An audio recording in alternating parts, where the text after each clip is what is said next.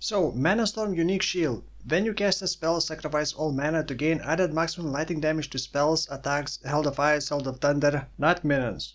Temporal Rift is a buff that creates after image of your recent past, also known as Echo skill from League of Legends. When Temporal Rift is used, it will teleport you back to the oldest after image and reset your life, mana and energy shield to values that we had at that time. The cool thing is Temporal Rift is a spell, so you can just use Temporal Rift to trigger Manastorm, sacrifice all mana, gain maximum lightning damage, and simultaneously restore your mana. Sounds cool, right? But the tricky part is that it also teleports you back. So it is impractical to use it all the time while mapping, and you're most likely going to have Mind Over Matter, so you also need to be sure that you had as much mana as possible in your last after image to gain the most out of Manastorm Shield. I must have time to gather my will.